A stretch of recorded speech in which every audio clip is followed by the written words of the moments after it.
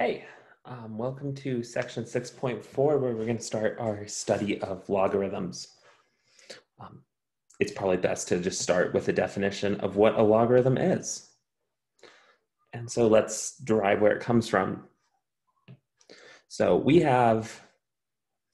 suppose we have the function f of x equals 2 to the x. We can draw the graph of f of x. And from the previous videos, we know that it's going to intersect 1 and then when it's 1, it'll be 2. So we get dot there, a dot there, and then it sort of shoots up pretty rapidly. Okay, so one thing to notice is that this function passes the horizontal line test.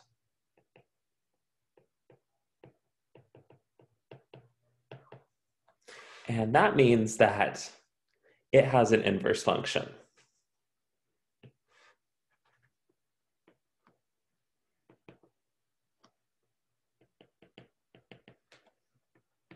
For the time being, we're going to call it f inverse of x, where when we compose the two, f of x equals just x. And now we're going to give this inverse function a name. We're going to call it f inverse of x is actually what we'll declare log sub 2 of x. And this is the logarithm with base 2.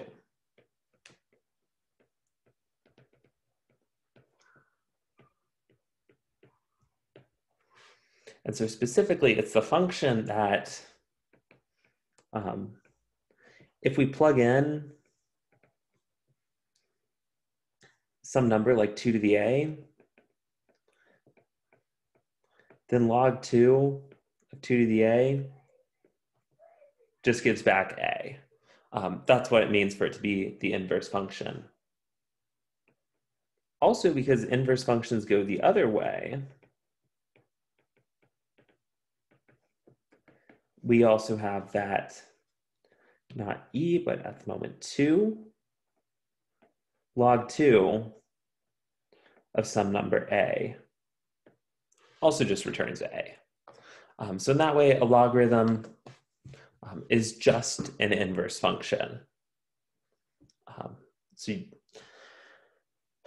it makes it tough to compute because we don't always know the inverses right away. So something like log 2 of 9, we don't really know what it is. We can find approximations for it. But specifically, it satisfies 2 log 2 of 9 equals 9. So it's the solution to the equation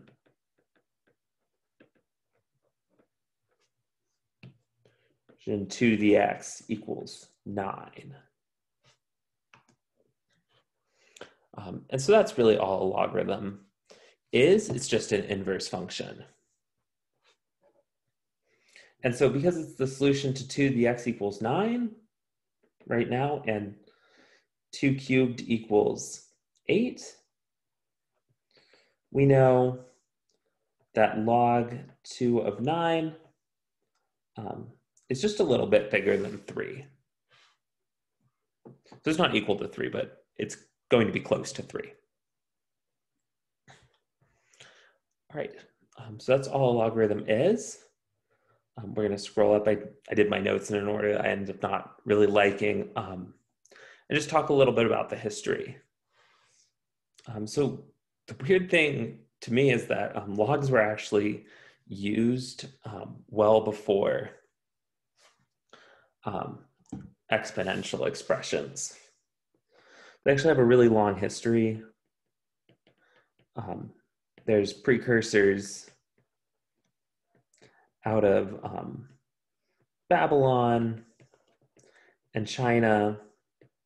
And the typical way they were used is to approximate multiplication. And we'll talk about an algorithm of that later. The way that they were typically used to approximate multiplication is using an interesting fact about logs, is that when you have a log in any base b of xy, it actually splits up as log b of x plus log b of y. So in the days before calculators, if you wanted to compute the product of x and y and just get an approximation of it, you might take a log, then be able to just compute a sum, and then exponentiate it to get back to what the product is. Logarithms were then formalized in about the 1500s, and actually took a couple hundred years to get them right.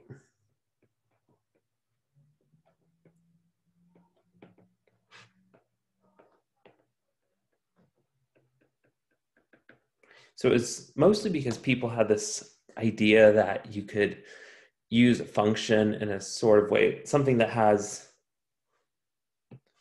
this property up here. And it just took a while to get that set straight. So, and I think this is just an important thing to keep in mind, that in history, this is something that maybe took 100 years to figure out. So that doesn't actually mean that usually means it's not obvious.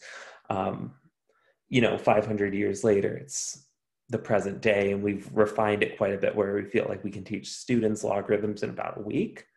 But they're not always that obvious to students. It's a little tricky, so it's okay if you don't understand it at first, because when they were first being discovered, it took quite a while.